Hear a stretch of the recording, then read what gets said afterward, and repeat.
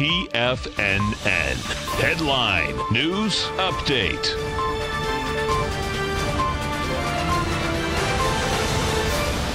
Good afternoon, everybody. I'm Tommy O'Brien, coming to you live from TFNN headquarters in St. Petersburg, Florida. I'll get there 2 p.m. Eastern time today. 2 hours left to go in the trading day on Wednesday. And we got markets in negative territory now after quite a positive open. Dow Jones negative by 10 points, trading 26,442. S&P's currently negative by 6, trading at 2,900 on the dot. And the NASDAQ negative by 7, trading at 79.92. The Russell having quite a day to the downside, off 15 points, or almost a full percent, trading at 1567. We'll start things off with the 2 o'clock update and check out that VIX. As we've seen the market pull back from the open, we've seen the VIX trade a bit higher, but keeping things in context, very little low volatility premium in this market, 1251.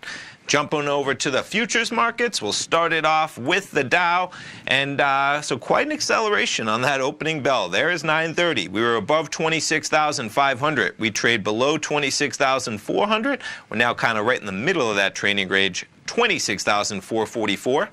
NASDAQ 100, pretty similar story in that we trade lower for the first half hour of the day, and then we've been bouncing around a bit. You got the NASDAQ 100 trading 77.01.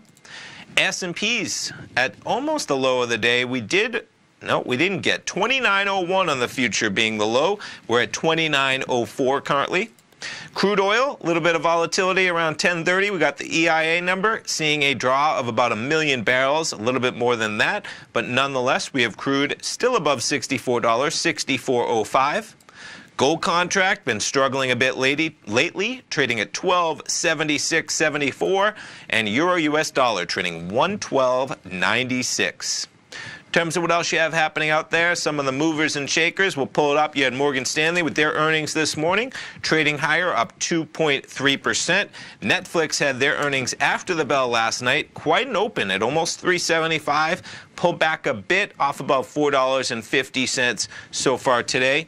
The big news yesterday, Qualcomm and Apple coming to a deal, and Qualcomm quite a pop yesterday, continuing that gain today. Pretty remarkable. Yesterday, you had a market cap of about $70 billion when it was trading at about 58. That number up to almost $95 billion, $25 billion added as they basically win their case against Apple. But guess what? Apple liking that is over with as well. 203.13 on Apple. Stay tuned, folks. We got our man Dave White coming up for the Power Trading Hour, and then Larry Pezzimento filling in for Tom live from 3 till 5. Have a great Wednesday.